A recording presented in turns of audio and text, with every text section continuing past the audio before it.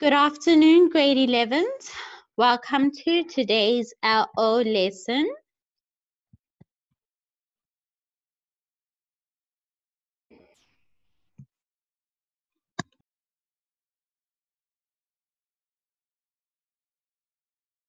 Right. To move the slides. All right, here we go. On the screen are my details. My name is Bileni Ziga and I am your LO teacher for the duration of the lockdown. My name is Bileni Ziga and on this screen is my email address, litzikapuleng@yahoo.com. So Litzika is my surname, Puleng is my name, and that is in small letters at yahoo.com. So you can email me with regards to anything that you want to know concerning LO. So anything that you want to speak to me about with regards to LO, you're welcome to email me. So today we're still carrying on with careers and career options. And yesterday we spoke about application letters, about your CVs and how you can apply advertisements. So today we're carrying on with Unit 2 and it's Chapter 13, Unit 2, more competencies, so more things, abilities and ethics that will assist in securing a job and developing a career. Like I said yesterday, we were on about CVs and how we can find jobs and advertisements. So today we're still carrying on with helping you to know how you can get a job and how you can develop your career. So today we're going to do that by teaching you how to prepare for typical questions, and these are questions that you can get during interviews. So as you know, getting a job will be based not only on your qualifications or your matric certificate or your experience, but a lot of interviews will decide whether you get a job or not. So how you perform during your interviews is also very important. So your performance will be about your how you how you're dressed, and most importantly, how you answer questions.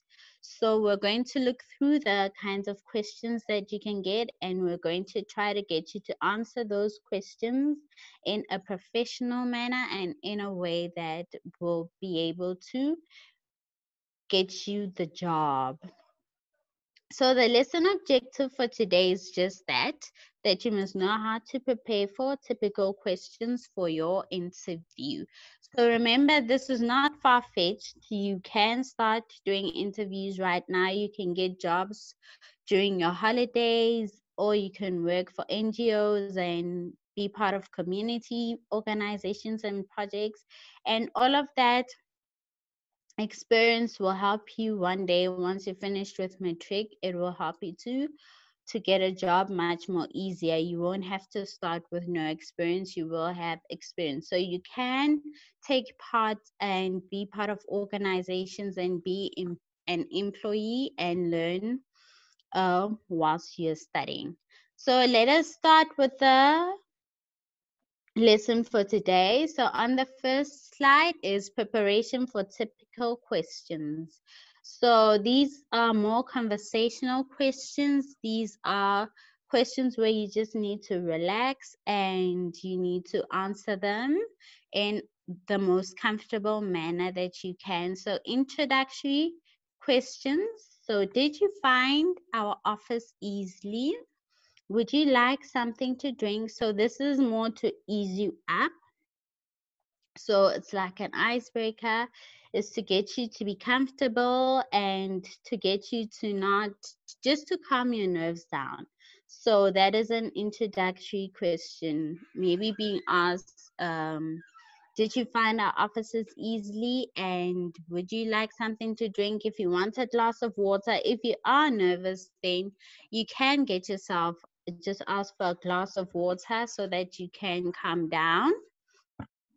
So that would be an easy one. So I think you would be able to explain whether you found the office easy or not. And then self-awareness questions. So a question of self-awareness would be like, describe yourself in 10 words, or what are your strengths and weaknesses. So before you go to any interview, you must be able to know how to describe yourself. This means you need to know yourself. So these are your qualities. Maybe I am a happy person, I'm a jolly person, I'm humble, I'm energetic. Those are words that you could describe yourself with. I'm hardworking, I'm self motivated.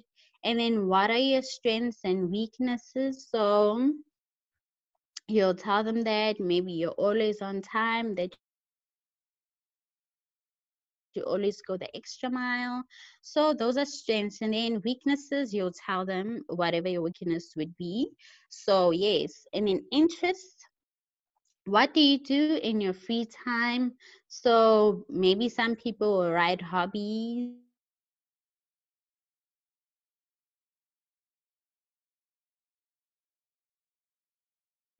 so it'll be or you love exercising, bodybuilding, or you love walking your dog, or whatever you like doing during your free time. That is what you one of the things that you will also have to prepare. How do you think this job fits your interests?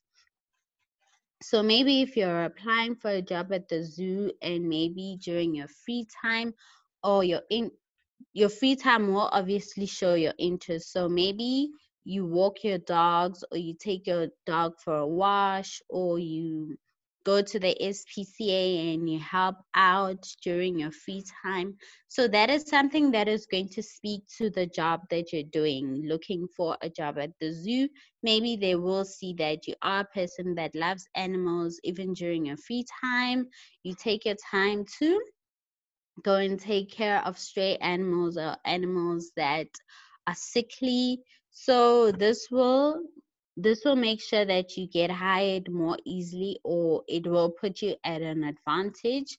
So let's say you're applying for nursing, or something in the medical sciences.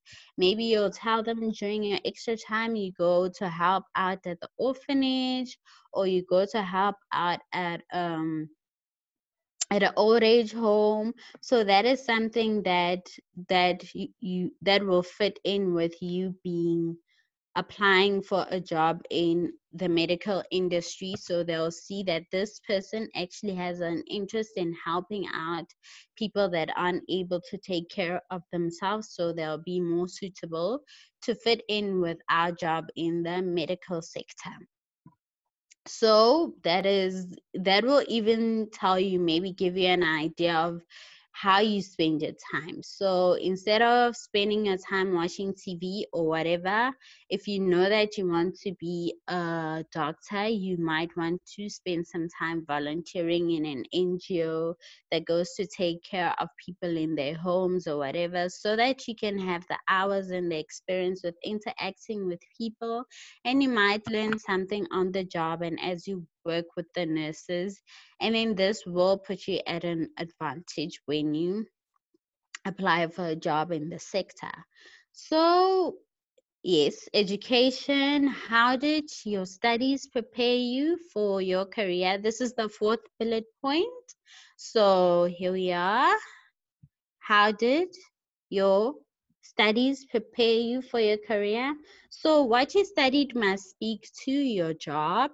So, maybe you studied education like me. I have a PGCE. So, when I'm asked in an interview, how did your studies prepare you for your career? I'll say that I did a PGCE, I learned methodology, I learned child psychology, I learned anything, the theory that works hand in hand with the subject that I'm teaching.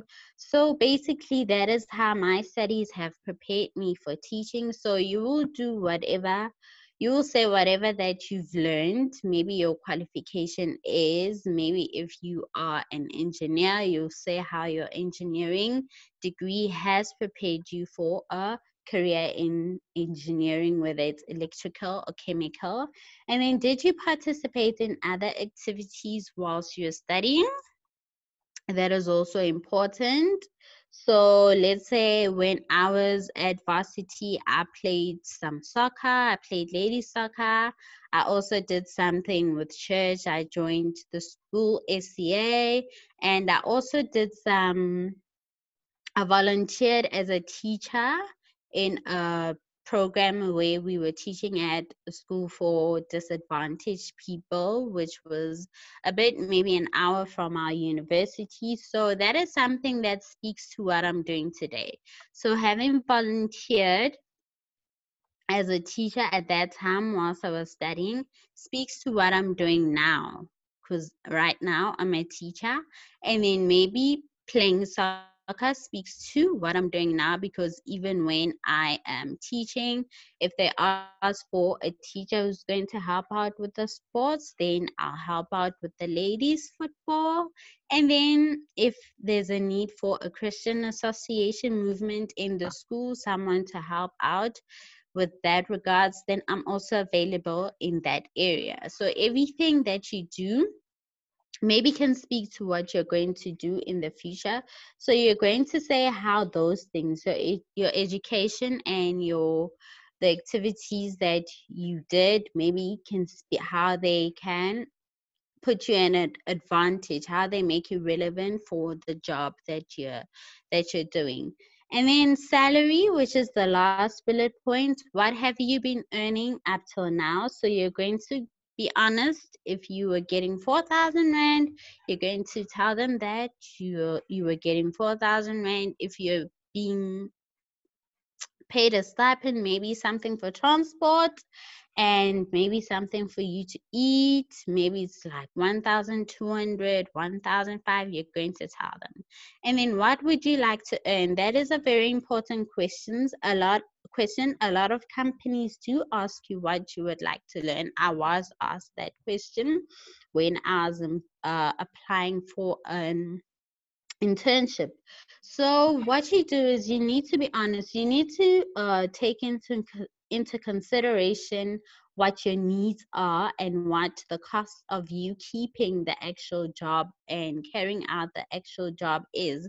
For instance, it's in Joburg. So what I would need is I need a place to stay in Joburg. How much is a flat in Joburg? I'd need transport maybe to get from the flat to the job, and then I need food to stay there. I need electricity. So I'm obviously not gonna ask for 1,000 rand when I know that I need a place to stay. So as much as you're considering that you're only an intern or you're only a junior employee, but then you also need to make sure that you get paid enough so that you can do the actual job. If you need to take work home, then you will need to be able to cover costs like data and whatever. So you need to make sure that you cover yourself up and ask for enough money to be able to help you to carry on with the job. And then carrying on with typical questions. So we're on to a new slide, and the first bullet point is career motivation. So you might just be asked, or a lot of times you can be asked, why did you apply for this job? So a lot of us are unemployed. So you can tell them that you need the job because you're unemployed.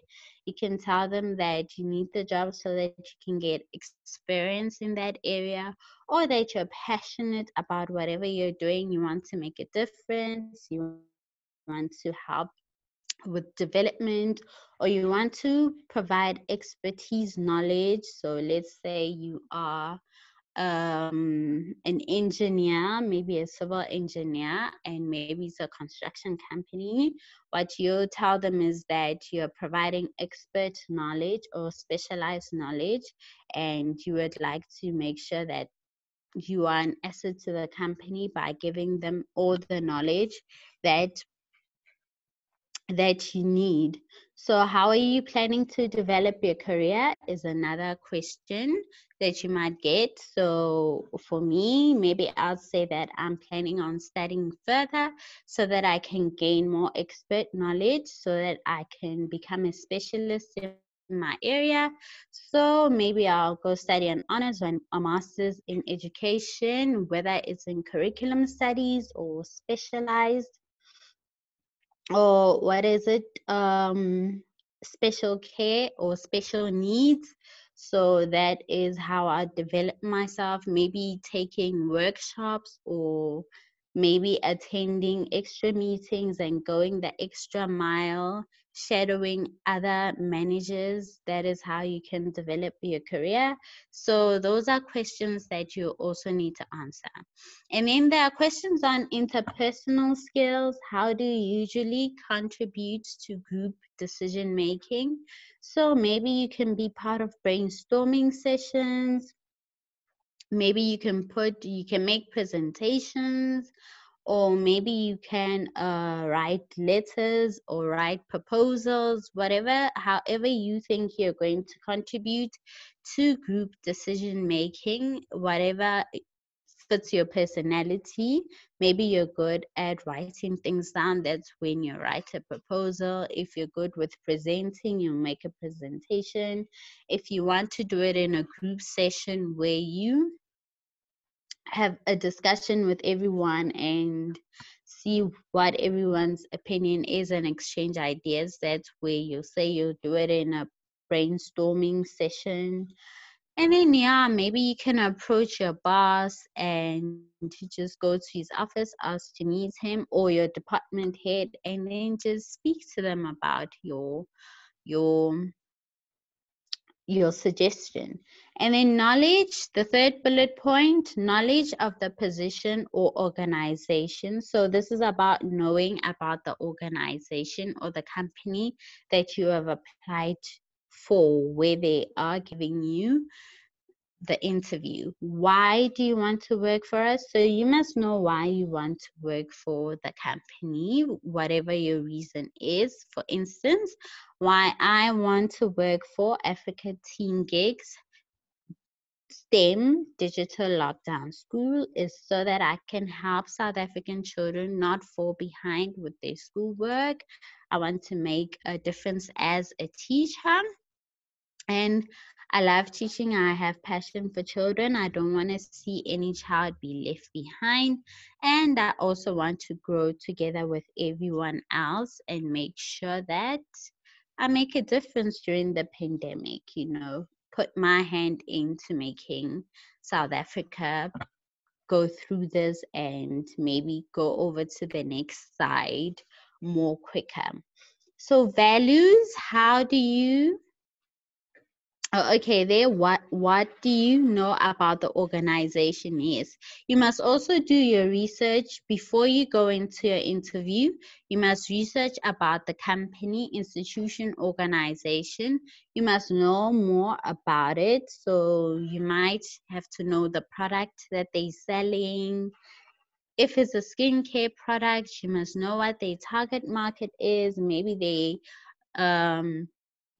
the target market is young adults, maybe from 21 to 35-year-olds.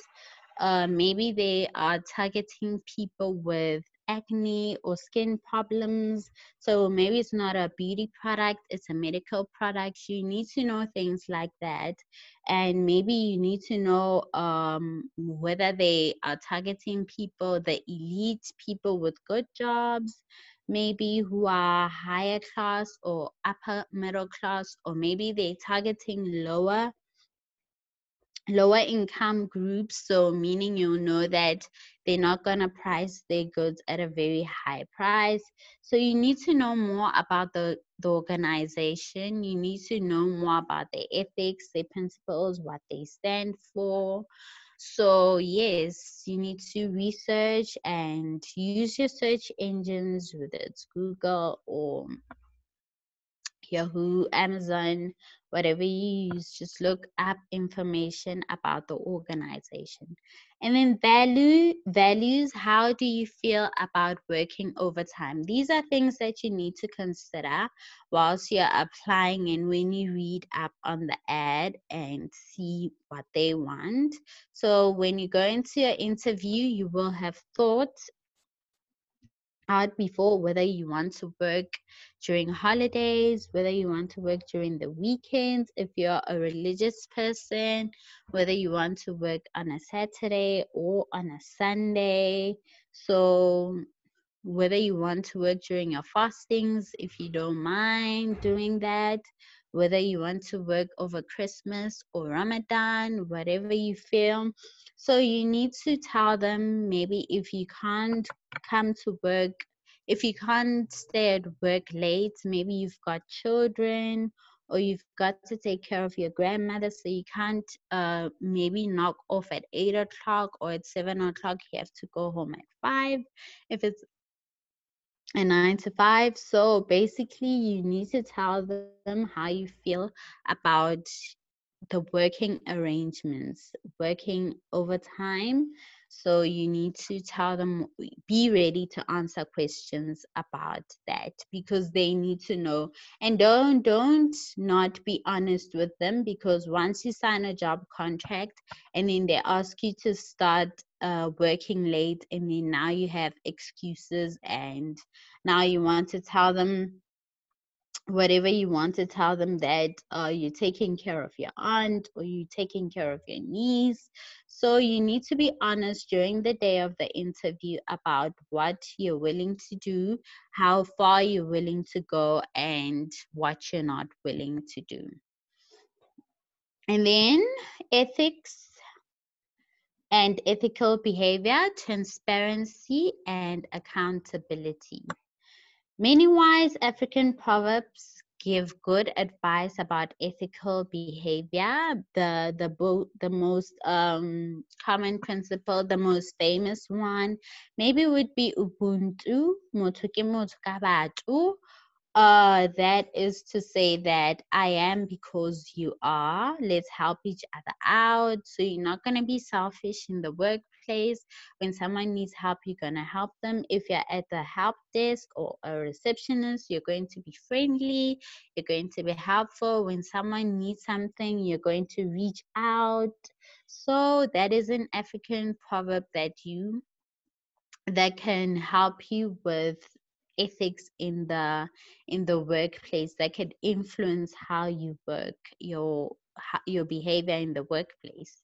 So ethics, second bullet point, ethics in the workplace refers to the moral principles, value, and rules for good, fair, and correct behavior at work. Every workplace requires you to behave ethically, so every workplace will have rules on their ethics.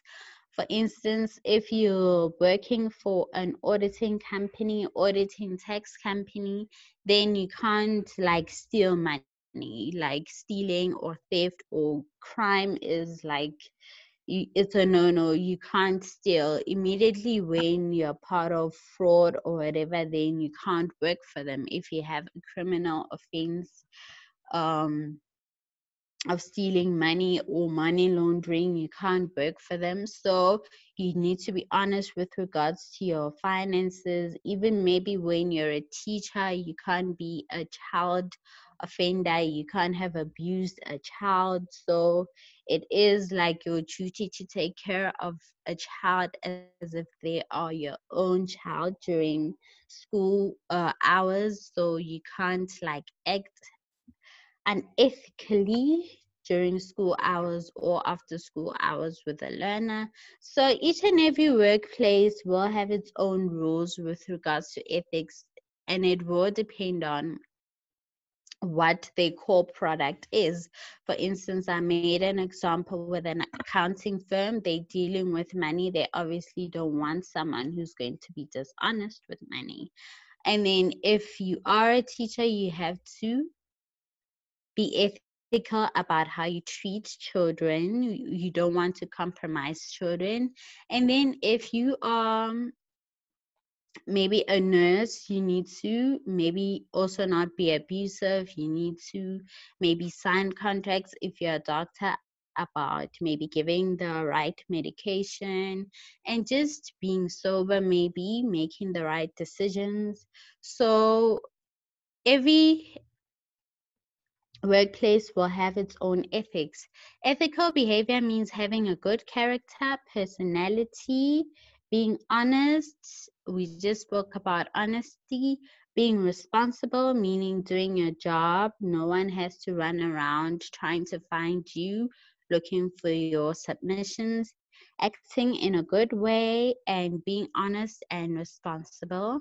Also, knowing the difference between right and wrong, and then choosing to do the right thing. So, if someone says, okay, we have an account where there's a client paying 2 million rand. Even if we take 100,000 rand, the company is not going to notice because there are lots of companies who are coming to do tax with us and they are all paying 2 million rand. So the company is not going to be able to trace that we're the ones who withdrew from the account. You know that that is wrong. So it is a good and responsible and an honest thing to be able to choose the right thing and not do it, not do what you're being offered. So you must be able to choose to do the right thing when you are faced with that question, when you're faced with that decision of whether you are going to do something that is unethical, that you're not supposed to do or not, you need to make the correct decision. And then transparency. Transparency in the workplace means open and honest communication and not hiding information. So this means that you're going to be honest about everything and then you're not going to hide information. For instance, yes, in the, we'll use the auditing and commerce workplaces still. So you're going to be honest about each and every amount of cash or money that goes through your hands. If you're being sent to a company to go do tax, you need to be honest about what the company receives and how much profit they're making. You don't want to be involved in a situation where you have misrepresented the company's tax status or whatever. You need to be honest at all times and not hide information. Let's say you are a policeman, and information is needed for a case. So you need to be honest and not commit the crime of withholding evidence from the state. So this is transparency. And then accountability in the workplace means that everyone is responsible for the tasks that they are assigned. So this is your job description. You have been assigned work and you must do the work that you have been given on time, and you must give the work in the deadline that you've been given. You take responsibility for doing your work properly and taking penalty if you don't do it properly. So some companies have merit systems where if you complete your job, they'll give you merit. And then if you don't do your job, then you lose points. And maybe at the end of the year, when they give out their bonus or their incentives 13th check, then they'll see who qualifies to get a 13th check.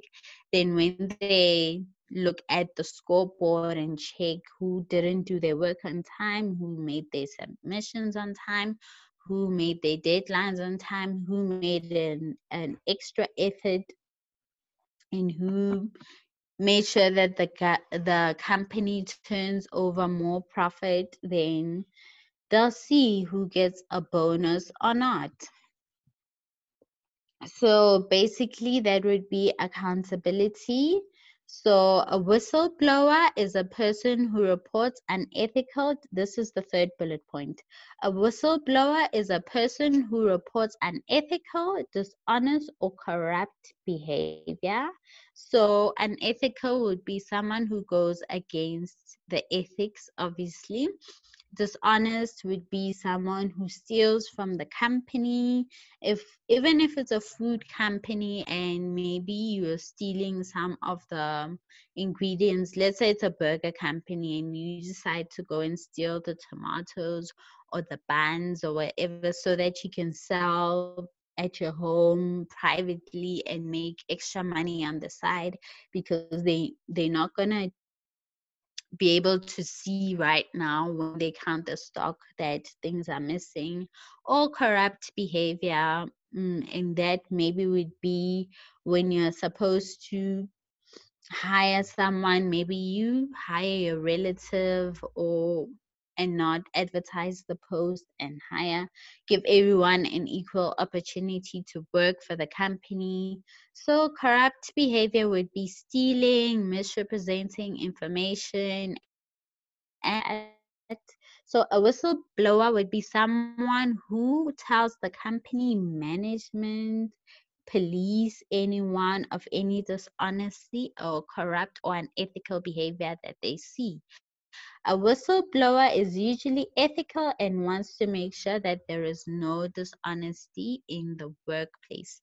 So this would be someone that holds the workplace ethics in high esteem and who is very interested in keeping the integrity of the firm.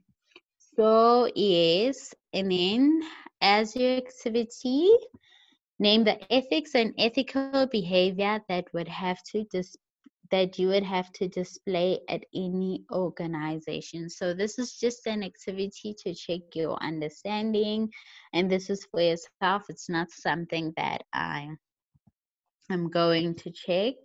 So yes, today's lesson was very short. It is a Friday. So next week we'll be doing chapter 13 and we are going to continue. It is on a Monday. We're going to continue with unit 2. So please remember that this is my email address. You can contact me on my email address, litikapuleng@yahoo.com. And then for more information, you can also contact Africa Teen Gigs. And then remember to sign up for the newsletter so that you can be able to receive the links when they change. And then also follow Africa Teen Gigs at Africa Teen Gigs on all social media platforms. And that is where you can get us. So is there anyone that has a question before we leave? If you have a question, you can ask with regards to anything that we learned about today. Anyone with a question?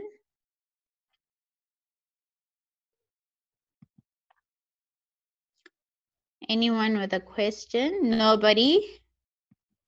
Okay, thank you very much. And goodbye. See you on Monday. Thank you.